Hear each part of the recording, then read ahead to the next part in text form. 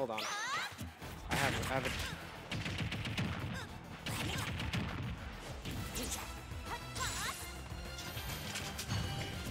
So we got TTN Jerm. Do you know what?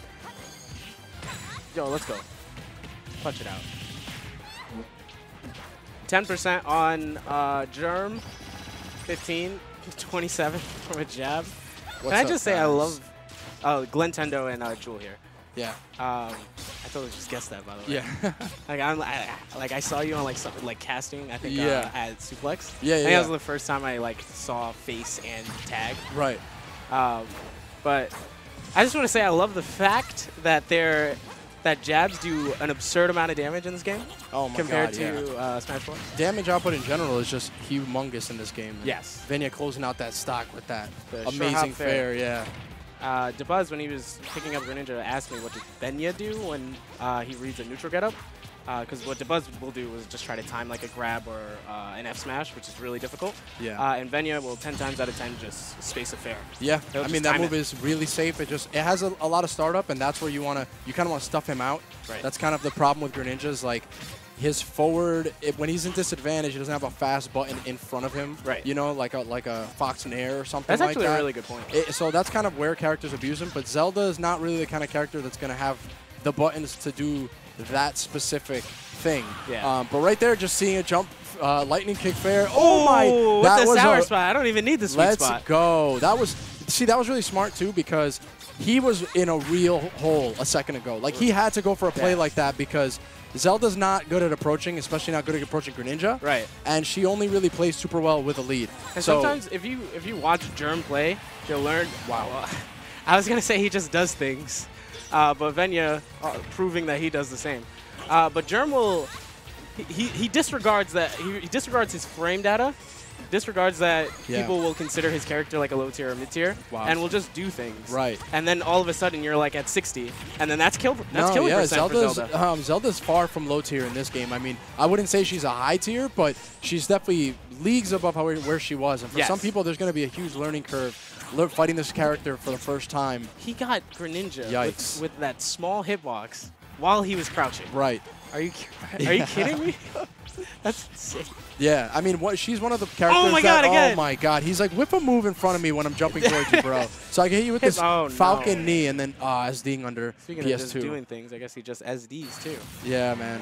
But you know, he looked like he was figuring some stuff out there. I'm impressed with the interactions when he did win. He wasn't playing scared. Yeah, exactly. And especially for that character against Greninja, like, you know, it feels like Zelda's designed to camp really hard. Right. So for him to like go, hey, I'm down against Venia and I'm not going to be scared and I'm going to just make plays happen, that's pretty impressive. That's kind of a trademark to his playstyle in general. Yeah. I feel like he's a player that just doesn't care about like a lot of things. Like no hesitation? Yeah, he'll just go for things. Right. And Venia could be caught off guard. Right.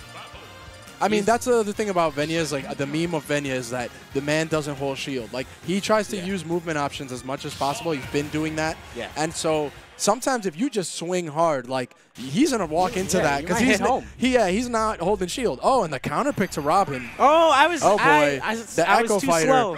I was too slow to say this, but I. You're gonna be perfect for this. Let's go. Why would he do this though? My joke is that, you know, there's a bunch of Echo Fighters, spiritual Echo Fighters in this game. Yeah. Pac-Man, Zelda, and Robin are all the same character. No one can change my mind. All they have is like a neutral. They have a special move that makes you jump, and that's how they function. They need you to jump. And then they threaten you? Yeah. You know what? I'm going to throw Samus in there, too. And Samus. There's a bunch. Simon and Richter are Baby Robin. There's a bunch of them. But Greninja, some of the best tools to get around that, you know? Right. So, see, I disagree hard with this pick. Okay. Not because maybe Jerm's Robin isn't seasoned enough, but I play Venia all the time. Right. He knows the matchup. You have to be like really well, like in tuned to do this. But he knows. Like, there's so much Jerm has to figure out right now. Right, on the fly. That Venia's like, bro, I'm already on tier 3 of this matchup. Like I'm past wave 1. I know like the 3rd meta of this matchup.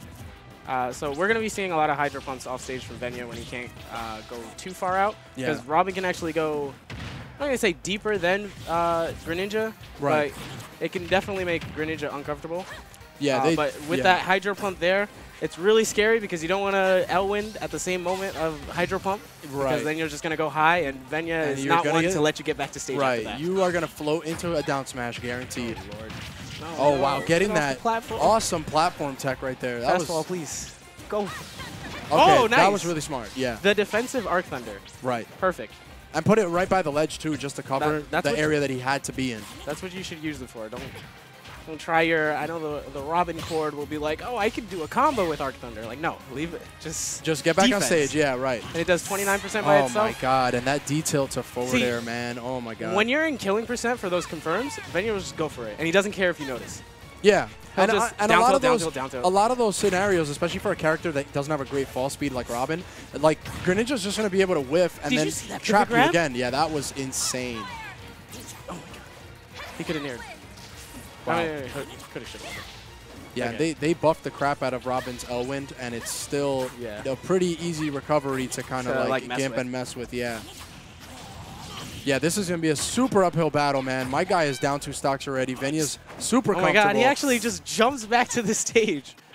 That was ballsy. I think Venia wasn't ready for that. He wanted to pick another defensive option. Oh, no. The Venia Classic. The Venia Classic. He's way too comfortable in this matchup. Yeah, man. That's a Venia standard. Like, go into where the magnifying glass and just do the shadow sneak, and you're like, all right, I'm done. I couldn't even see where he was. Like, I thought I was safe. Yeah. It's definitely Zawaru. There's no safety here, bro. Zawaru, though. The last time, he already forced you to go low, so it was just a safe bet for him. And you know what? Even if he missed that shadow sneak, he still probably would have enough time to just Hydro Pump back to the stage and maybe keep Robin at the ledge, or even just intercept him. Can we see the replay one more time?